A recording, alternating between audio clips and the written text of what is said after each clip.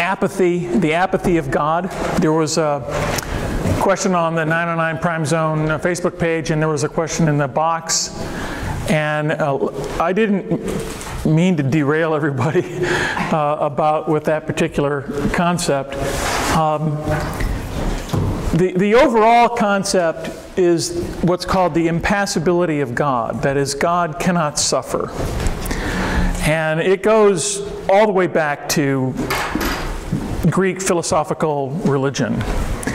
And the early Christians, and this is very simplistic and a condensed sense of history, the earliest Christians had a hard time, it seems to me, extracting or differentiating in their own minds Greek philosophical religion and Christian categories that flow naturally from Scripture.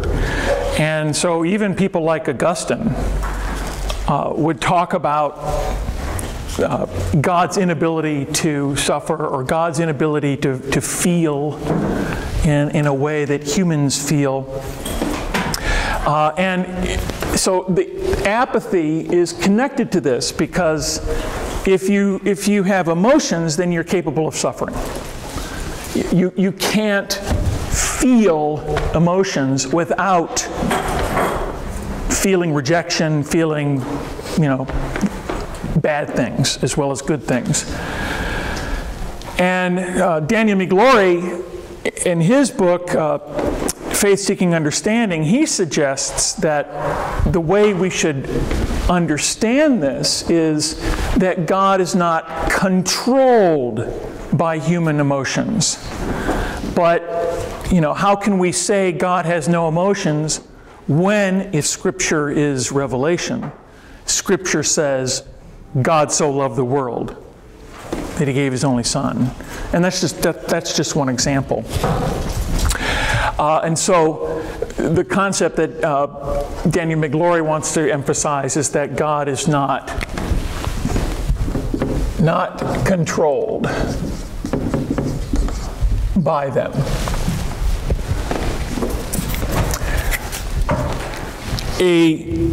Another possible category under which we might put apathy is the concept of anthropomorphism, which is the attributing of human characteristics and behavior to anything that's not human, including God. And there is a tendency to anthropomorphize God, and the Bible anthropomorphizes God.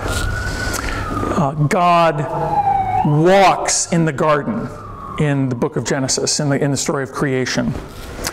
And I would maintain that I don't even think the writers, compilers of Genesis at the time meant that would be literal. The point in the Old Testament is that God is active within creation. He's not aloof. And so there are all kinds of ways that the Old Testament communicates that belief, that God is active and involved within creation, but is not, He's not the same as His creation. He's not controlled by His creation. And that may bring us back to where we left off. I don't know how to explain it any better than that. I don't want you to get distressed about it. I believe that God certainly feels.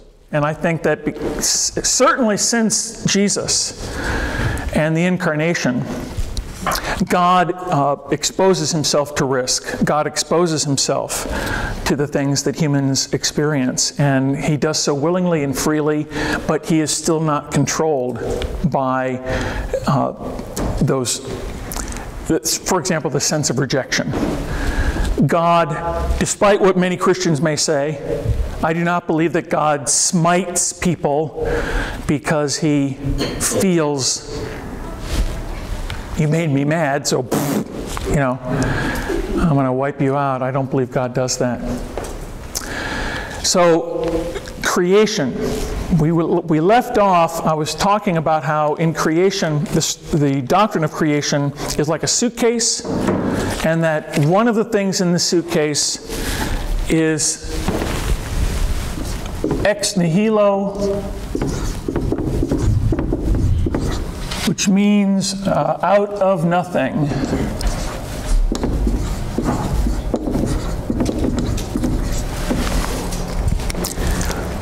This concept, this idea about God actually developed in the 2nd century in response to our good old friend Gnosticism.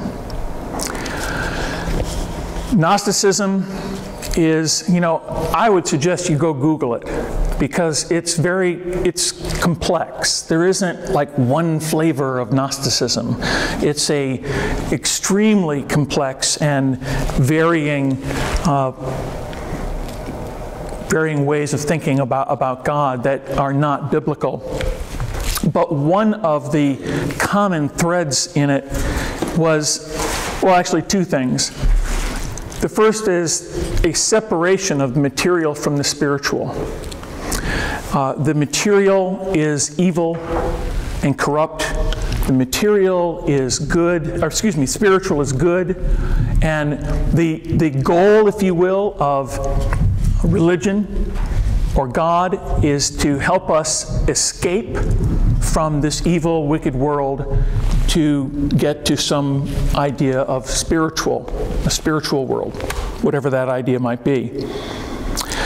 Corresponding with that came a belief that there are two gods depicted in the Bible. The Old Testament God is the creator of this world, and because the world is material and evil, this God is lesser, depending on which Gnostic you're talking to. Maybe just a lesser deity, doesn't quite have it all together, or an evil deity. And the God of the New Testament is the God of love, the God of spirit. And Gnostics were teaching that Jesus came to give us knowledge. That's where the word Gnostic comes from, gnosis, which is Greek for knowledge. Jesus comes to give us knowledge so that we can escape this material world and go to some other place, heaven, whatever you want to call it. And Christians who were struggling with bringing together the concepts of Scripture from the Old Testament and the New, knew in their heart of hearts that what the Gnostics were teaching was wrong. That Jesus, when he talked about his Father, he was talking about the God of Abraham, Isaac, and Jacob. The God of the Old Testament. And so there can only be one God. And the idea of God creating everything begins with this, that God creates everything and he creates it out of nothing. Remember, related to Greek philosophical religion, and it was also part of elements of Gnosticism, was that the material stuff is eternal. It was always there. And God as a creator is more of an architect who organizes the material stuff and does something with it. And the Christian thinkers at the time in the 2nd century were saying that can't be. If God is the creator, he must create everything. He doesn't need stuff to use. The Old Testament says, God said, "Let there be light," and there was light.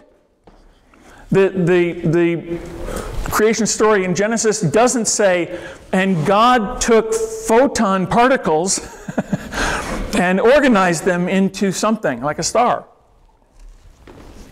Of course, it wouldn't have used that language, but you understand my point. So ex nihilo is out of nothing, and it was a very important development in the doctrine of creation that arose out of the Gnostic controversies of the 2nd century. And I had us last week stop and think for a moment about the ways in which the notion of material and spiritual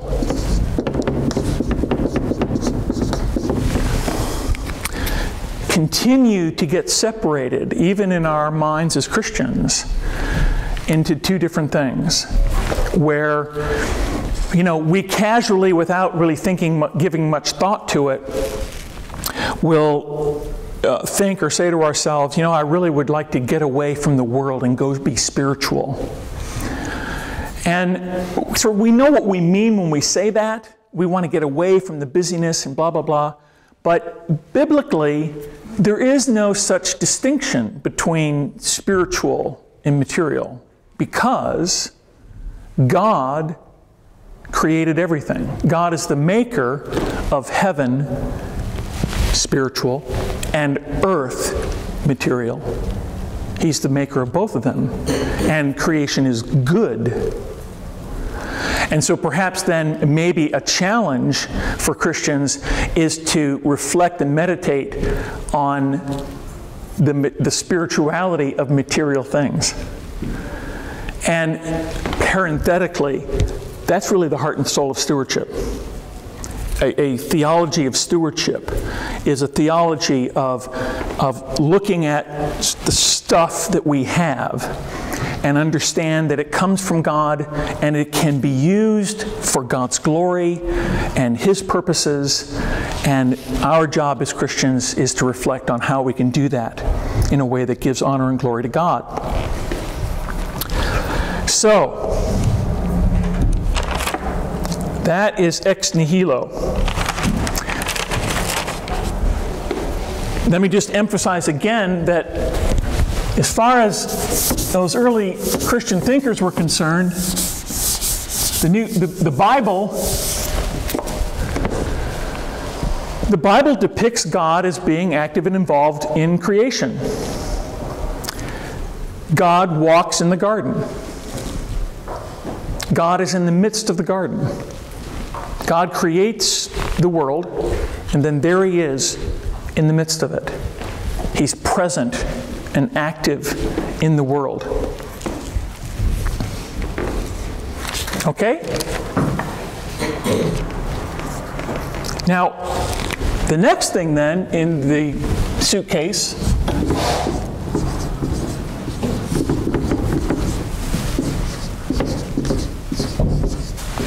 is transcendence.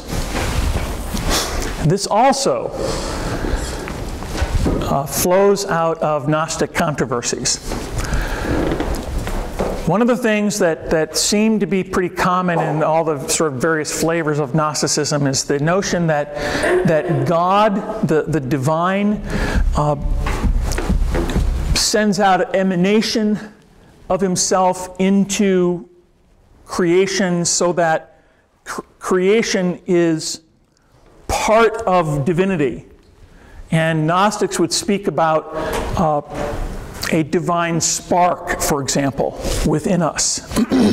That there is a spark of divinity inside of us.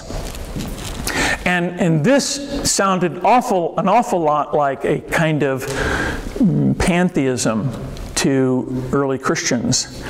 And to counter that, they insisted on the transcendence of God, which is to say that God, as creator, is not what He creates. He is transcendent over and above it, without being totally removed from it either. That's not the point.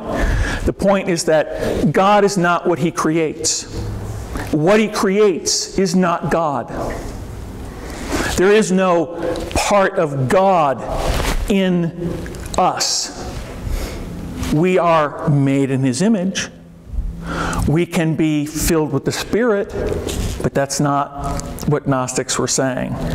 Gnostics weren't using that language that we understand, that God dwells within us. Paul talks, of course, about human beings, Christians being temples of the Holy Spirit.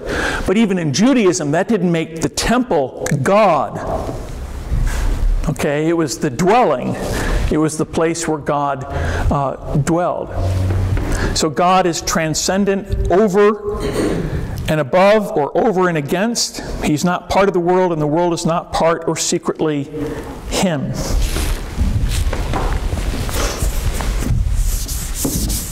Let me stop. Questions about that?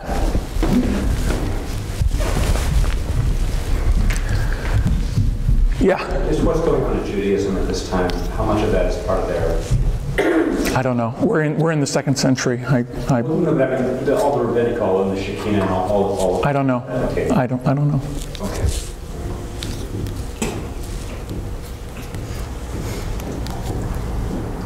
Was everyone here when I just talking about apathy earlier? There was a question in the box, and I wanted to make sure that one of you that might have put it in the box wasn't here. Okay. That's right. I won't go revisit that. Okay. The next thing is that creation is a gift.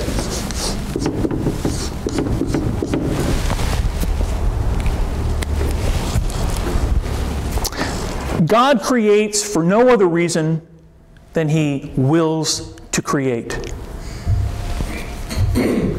And this may seem obvious, but what's driving this is a need over and against Gnosticism to say that God didn't create because He needed to.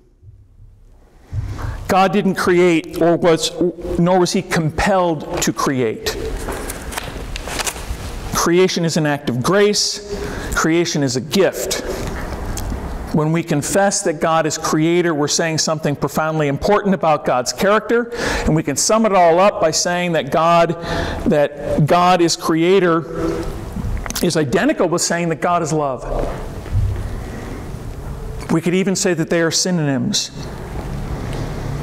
And as soon as we say that God is love, of course we're saying that God is Trinity, but we won't go revisit that. The love of God as creator is further explained by saying that the act of creating is revealed as the one who gives life to others. Theologian John Macquarrie described God as the one who lets others be. That is, God makes room for what He creates. And for all of that to be true, we have to further affirm that there is no outside necessity that compelled God to create. He didn't need to create. He didn't need to create. By that we mean He didn't need to do it to satisfy some sort of inner deficiency in the life of God. Now, I'm not going to go into that. That just confuses things. Daniel Migliore, every once in a while, falls back in on himself. I'm not going to go there. All right, so creation is a gift, and the point there is that it's an act of love, and that God had no need or necessity to create. To call God creator, of course, is to say that we are creatures.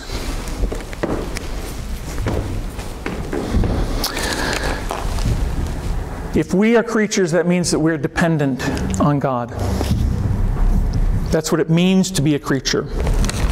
To call God creator is to say that we are finite, dependent beings. It is to say that we are well aware that we might not have been. That is, we wouldn't exist. Our very existence and every moment is a gift. The radical dependency that we have on God is part of the understanding of the transcendence of God, the act of creation as a gift of God, and it's to emphasize that we are not necessary. Of course, we are wanted. God wants us, okay? But we are not necessary in order to complete Him somehow. He is not less if we didn't exist. He wants us, but we are not needed. We exist at the pleasure of our Creator. We did not bring ourselves into existence, and we cannot guarantee our continued existence. And all of this is related, I believe, to the idea that salvation itself is an act of grace. We cannot justify ourselves. As creatures, both as creatures and as sinners, we are recipients of God's grace. We are forgiven creatures. These are things that we cannot achieve on our own doing. So it's not by accident that Paul brings together faith in God as Creator and faith in God as Redeemer. For example, in Romans 4, verse 17, the God who gives life to the dead and calls into being things that were not.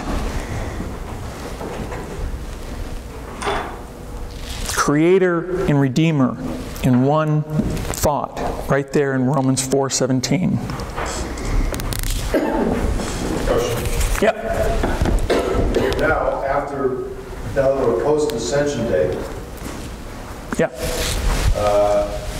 how do you, is there anything you said there, so we believe now that there's a human sitting in the right hand of, part of the Trinity. But you just said that God doesn't need us. We're not needed. Humans aren't needed. So is there anything that we can say about that? You know what I'm saying? As a human now, that humbling himself. And that's a concept, honestly, for me, that I hadn't ever, in my 30-year pilgrimage, never really thought much about until recently. Right. Yep. I'm still trying to get my head around that. Yeah, me too. Maybe personal, John. No. Well, I'm not sure I see, I don't think I see a connection between the incarnation and the ascension. God taking humanity into his own being as indicating that he needs anything. I just don't see that connection. I don't necessarily either. It just came into my head. Okay. But it's a radical concept, to be sure, yeah. I'm sorry, I missed the first part of what you were saying, but listening to Greg, could one say that God had tried many ways to bring human beings back into the fold, for lack of a better phrase, and what he ultimately did was to become a human being.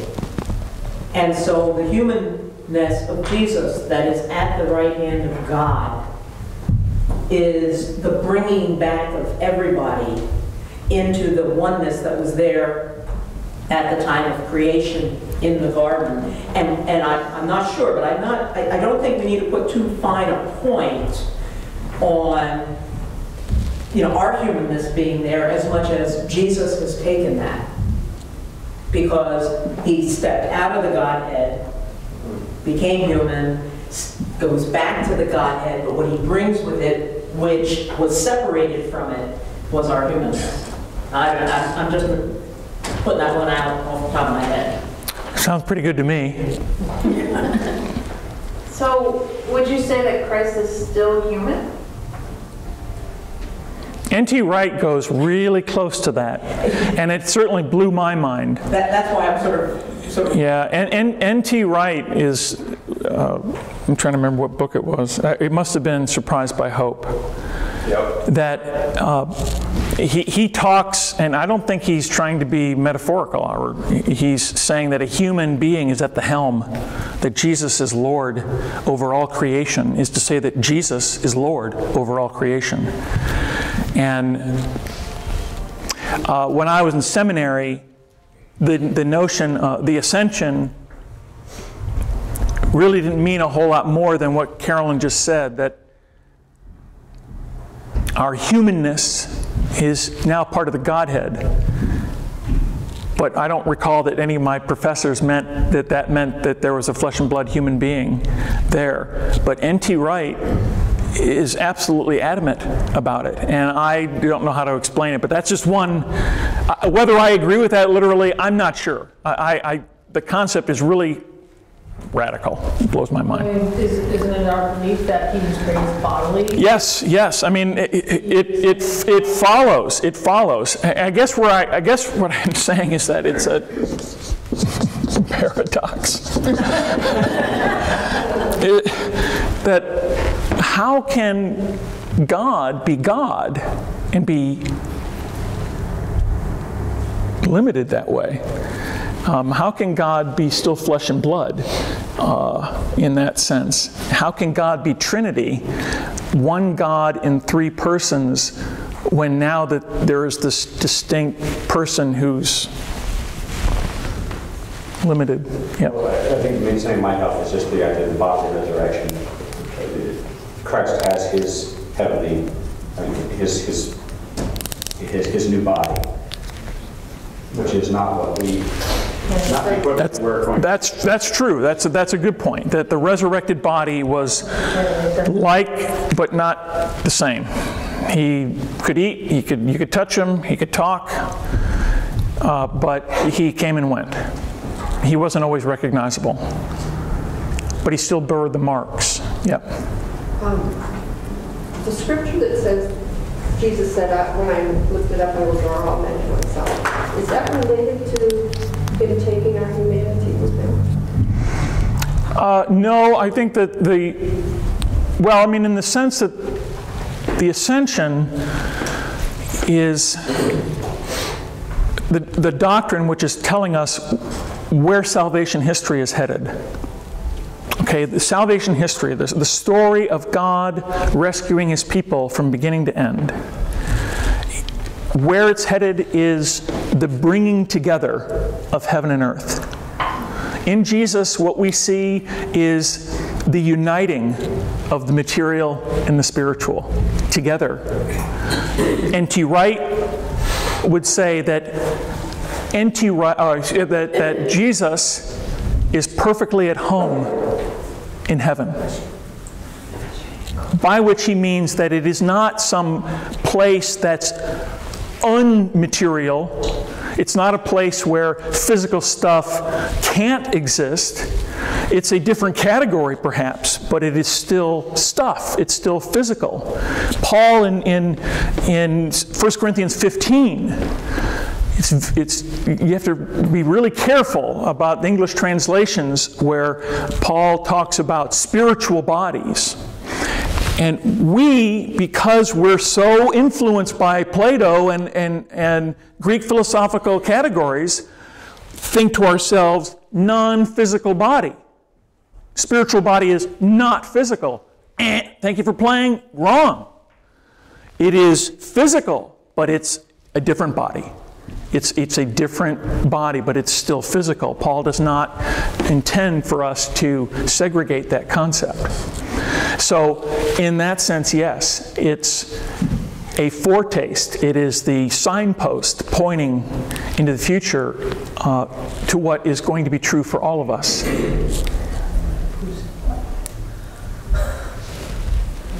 I was not going to read this, but I'll read it now since it seems to make sense. Going back to creation as a gift and whether it could be called necessary to create, Daniel Migloy wrote this: "If we hold to the character of God as described, then there's a sense in which creation may be called necessary. If the character of God is triune love, then creation is completely consistent with his character. Creation is not an arbitrary act. In the act of creation, God already manifests the self-communicating, other-affirming, community-forming love that defines God's eternal triune reality. God is eternally disposed to create, to give life, and share life with others. The welcome to others that is rooted in the triune life of God spills over, so to speak, in the act of creation. In that sense, it's necessary, or I would say inevitable. Maybe inevitable is the better word than necessary. Creation is inevitable because of the nature and character of God. Okay?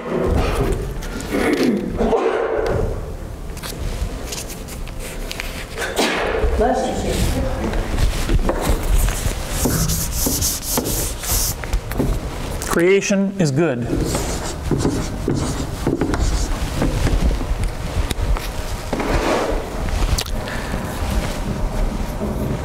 The finiteness and limitations of life notwithstanding, to declare, as the Bible does, that creation is good, is to say several things. First, as I've hinted, the dualism of material and spiritual needs to be eliminated. It needs to be rejected. And that kind of dualism infects all human life, and that's the word I would use. The spiritual is good, the physical is evil, the intellect is good, sex is evil, masculine is good, feminine is evil. Hey. I think you're a bit outnumbered in the class. Yeah. But, you know, here's a, how many of you have heard of the Gospel of Thomas? Okay. Haven't read it. Well, I've got it if you want to read it. I've got all of that stuff in my library. And the Gospel of Thomas, for reasons that just exasperate me, I think, come up in Christian conversation, usually in reaction to authors like Dan Brown in the Da Vinci Code writing about it. And my sense is that women get the idea that this is an empowering document for women. And I submit to you that anyone who says that hasn't read it. Because The Gospel of Thomas? The Gospel of Thomas. First of all, the Gospel of Thomas is not a gospel in the sense that any of us would recognize it. It's just a collection of sayings. There's no plot to it. It's just whoop. And yeah, you'll see some overlap to it. And in the end, and I'm doing this off the top of my head, Peter and Jesus are talking about Mary, and it ends with Jesus saying that Mary must be made a man. Well, it doesn't matter which one.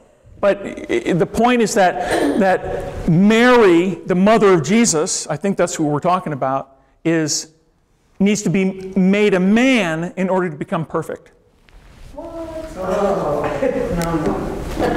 Go Google it. Google Gospel of Thomas and read it yourself.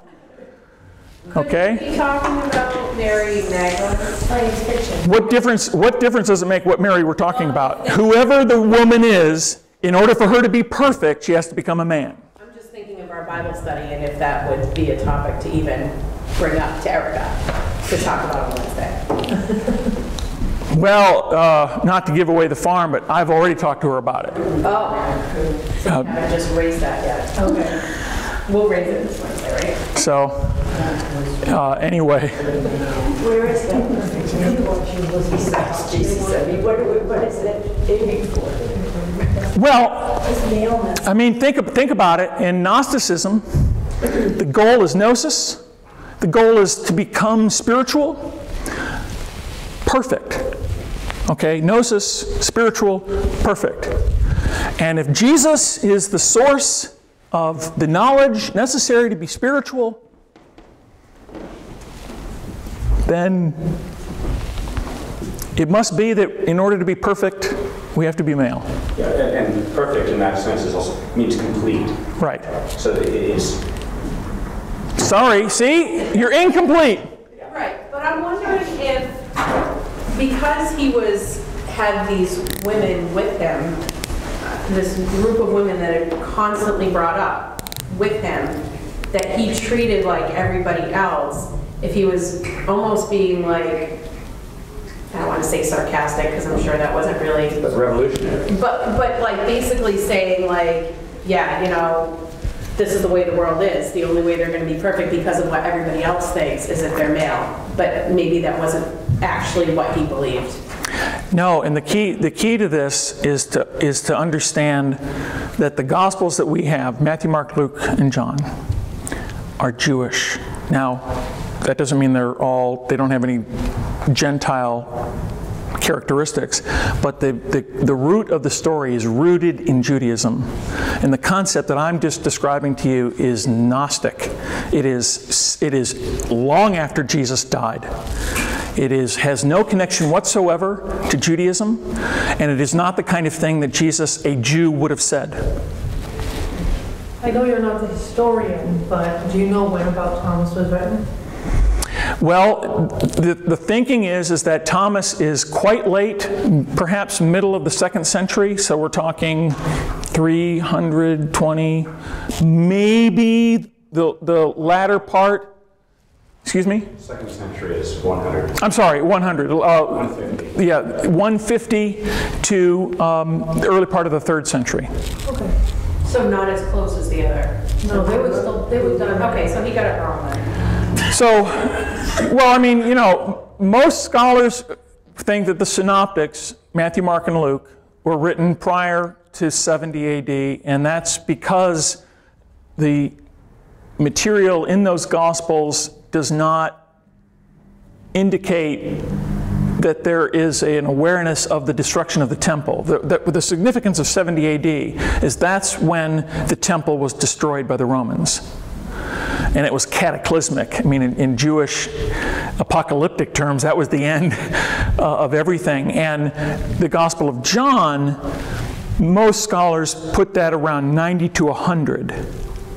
So now we're talking at least another 50 years after that, if not 100, for Thomas.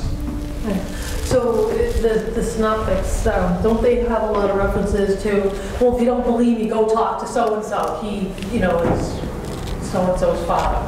So that it would indicate that it was written closer to, because the people were still alive, those asked them about this in person. Mm-hmm. Yes, they do. Yep. There is that kind of a sense of not necessarily go ask them, but that there are witnesses. And the gospel writers are writing in such a way as to say, go check it out. They don't say that. They don't have that language. But like, these people are around if you want to ask. There you go. But in Thomas, there isn't really any of that because it's so much later. Well, and it's not that kind of story. It's not a story. It's a collection of sayings. Cherry pick is a very good way to describe it, and cherry picked to defend a Gnostic understanding of Christianity. You're looking to Thomas, the collector of that, is looking to show past the secret knowledge to this path of completion or perfection, outside of the grubby, smelly Jewish incarnate world, and.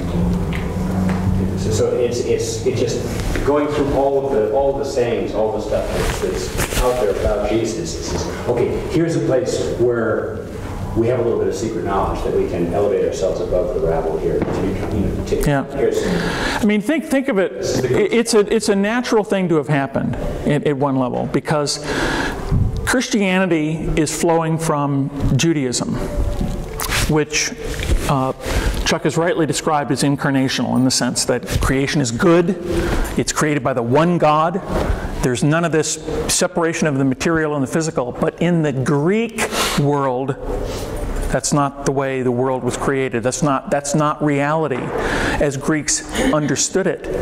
And so as Greeks were converted, it's not really hard to understand how they might really go, wait a minute, and when they started learning about reality from a Judeo-Christian point of view, that some of them would say, no, that can't be right.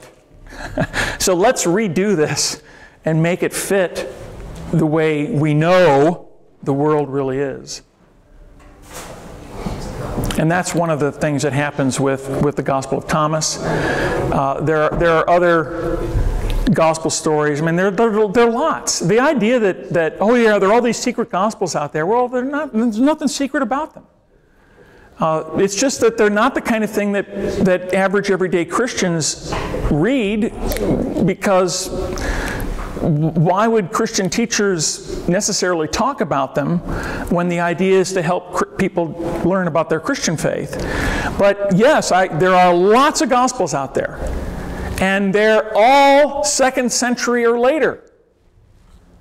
All of them. And read them. And some of them are absolutely, you know, you read them and you're like, well, no wonder these didn't get widely dispersed and read. You've got stories of, and I can't remember which gospel it is.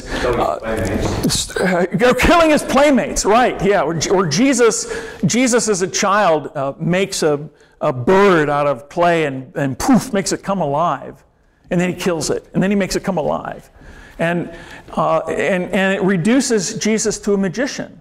And show me where in the Gospels, Matthew, Mark, Luke, or John, that Jesus is portrayed that way, as being arbitrary about any of this, and being sort of show-offness. Well, look at all this power that I have. Jesus doesn't act that way at all.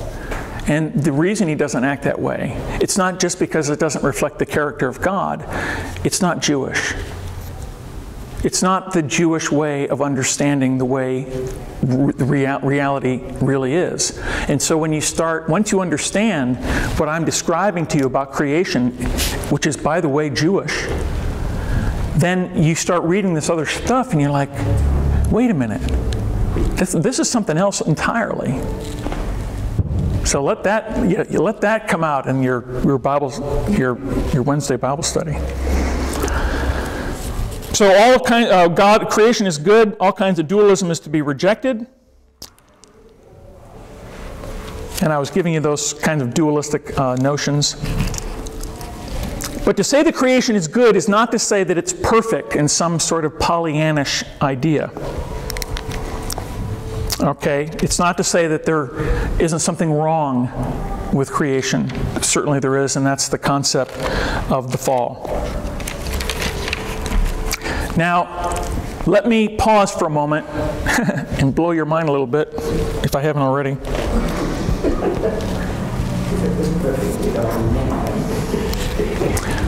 Let's just think for a moment about our lives.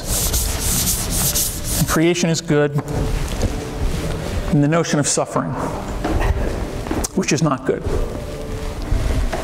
But is it not good? Oh, but it's suffering that you have to compare the good with. Well, I can go better than that. In the cycling world, cycling is a synonym for suffering. I have a bunch of videos that I use during the off season on my indoor trainer, and the company's called the Sufferfest. And it is. It's their videos where there's all kinds of interval training, and the interval training is about pushing your body to the absolute limit when it's screaming, stop, stop, stop, stop, stop, and keep going as long as you can. Because that's the way the body improves. That's the way your heart rate gets more healthier. It's the way your body adapts and changes. This is a basic principle in strength training or aerobic training or whatever, is that you have to challenge your body and push it. And then as you do, your body changes to adapt. And I can tell you that the moment you stop, it starts going the other way. Because I know every time I go on vacation and go visit my parents who live in Jacksonville, where it's just flat. And I'm there for 2 weeks, and I come back, and all of a sudden, I'm watching my buddy climb that hill and leaving me in the dust. My point is, now I know that a lot of people don't enjoy that kind of exercise, I don't know that I would say I enjoy it. I frequently ask myself, why am I doing this? And then I get out and I do it again. And so the end, for me, is that I do enjoy it. It wouldn't be the same without it. Is suffering evil? I suppose it depends on what the suffering is about. How can you have just a little bit of suffering and not have a lot of suffering, not have the capacity or risk for a lot of suffering? I suppose suffering is, in a way, a tool, not legit, not like a pencil as a tool, but it isn't good or evil, it just is. Consider the role that pain plays in the human body. As let me just back up and say that leprosy, the difficulty with leprosy is that your nerves are affected, and you get to a point where you really are not aware anymore of hurting yourself, and you constantly hurt yourself, and infections begin to spread on the skin, which is one of the reasons why leprosy does what it does, because those nerves are not functioning correctly and you're not realizing that you're hurting yourself. So leprosy. How can you have the good pain that makes you draw your hand away when it touches that hot stove without having the excruciating pain that comes from having been burned, third-degree burns on your body, and now you're literally being tortured by doctors who are trying to save your life because every fiber in your being is on, every nerve in your being is on fire. Talk about suffering, or that which does not kill us makes it stronger, which is not difficult, but very widespread in the Western world. So much of this depends on where are you to begin with, what power do you have to survive this, what likelihood do you have to survive this, can you do anything about it, then cannot cycle, okay? Can you escape a beating if you're in an abusive relationship? I mean, the suffering and how we work on suffering has so much to do with our privilege and our relative safety, our baseline of safety. It's for me, and it's very risky to talk about it in any general sense. Is suffering always bad? Well, you know, if it's an abused child, yes. There's no upside to that. There's no improvement of character. Right. There's no, you know. So. But you know, I just to play devil's advocate for a moment. Why can you abuse? How is it even possible to abuse the child? Because of pain. If there was no pain, how do you abuse a child? If starving a child doesn't hurt and cause them to suffer, then how am I going to abuse the child if nothing I do is actually going to hurt it? I'm just simply saying is that I understand what you're saying, and I agree that abuse can never be tolerated. That's not my point. My point is that creation is good, and there is a fine line between the role that pain plays to prevent us from hurting ourselves, to help us grow as human beings, emotionally and physically, and the kind of suffering that has no meaning and purpose at all, other than to inflict agony into another human being. We're going to stop there. It's 5 after.